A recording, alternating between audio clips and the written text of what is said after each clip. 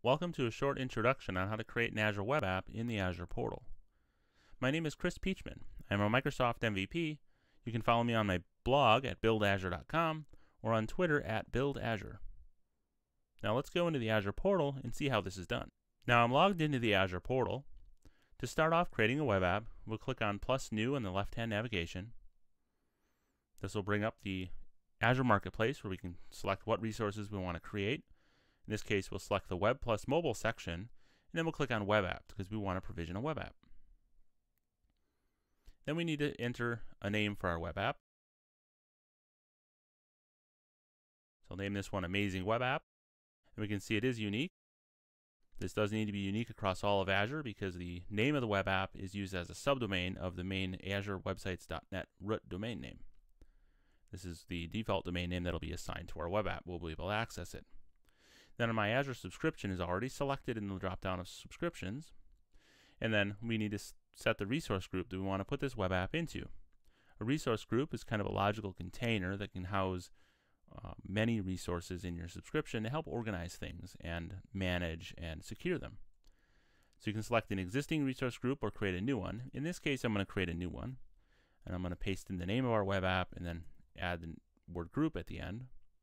And then we click on App Service Plan and Location. We can specify the App Service Plan. I'll select Create New to create a new App Service Plan.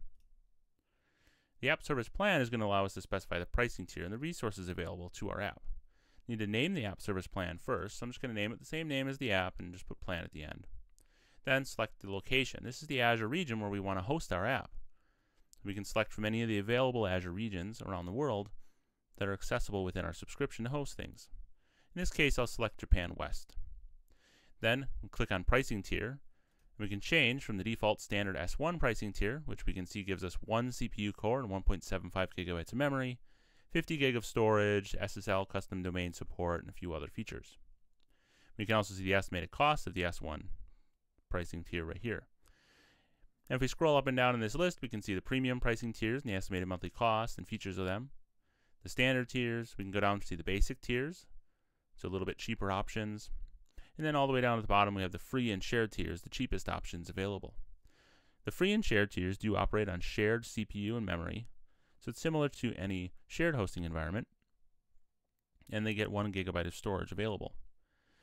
Shared offers the addition of having custom domain support, whereas the free tier, you don't get custom domains, you only get the default domain that's created for the app within Azure. And then the basic tier's additional features, standard and premium as well. With a production application, you would normally use the standard tier or premium tier. In this case, we'll just choose free. I'll click Select. Then I'll click OK to select our App Service Plan options. And then we have the option we can turn on optionally if we want to use Application Insights for this web app. In this case, I'll just leave it turned off. I can click Pin to Dashboard to pin this web app to my dashboard when it's provisioned. I'll click Create. And it's going to go and validate that all the naming uniqueness requirements are met and everything else. And then it's going to go ahead and start provisioning that web app on my subscription. And now we can see our portal and we have the tile pinned. We can see it's currently processing with the little loading spinner that is actually provisioning our web app yet. Once it's done provisioning, that loading spinner will be replaced with the app name and we'll be able to click on that to access our web app. In the meantime, while it's provisioning that, I'm going to click on Resource Groups and we'll go navigate to the resource group for our web app. And we can see our Amazing Web App group. And we can see the resources in there. We have an app service resource. This is the web app where we'll deploy an application to. Amazing Web App. And then our app service plan, named Amazing Web App Plan. This is specifying the pricing tier. You can actually host multiple apps within the same web app plan, offering the ability to share those resources. That you have a dedicated VM behind the scenes, and you can share multiple apps of your own within that same dedicated virtual machine. I'll click on the app service resource and we can see some basic information about our web app. We can see the URL to be able to access that web app here in the Essentials pane. This is that default domain that's automatically provisioned or given to our web app at the time of creation. We can see the host names for FTP and FTPS endpoints that can be used to be able to FTP code up into our web app for deployment. And then there's also on the left-hand pane, we have a bunch of navigations to access all the various different features for the web app. If we select Scale Up will go and allow us to change the pricing tier on the fly without any downtime of our application. This is nice if you need to scale up or down to match changes in load. So I'll close that. And then on this Essentials pane, I'm going to click on the name of my web app. And this is going to open up the web app running in Azure into a new tab in the browser. In this case, I don't have an app deployed there yet, so it's opening up the main default placeholder page that's created on all web apps when they're provisioned. If we deployed a web app out to it, we would see our web app running. So now we have a web app created.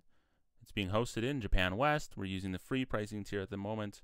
And now we can go ahead and deploy an application, configure other settings, and do things with our web app, and start hosting an application in Azure using Platform as a Service. Thanks for watching, and if you want to see more videos like this, please subscribe.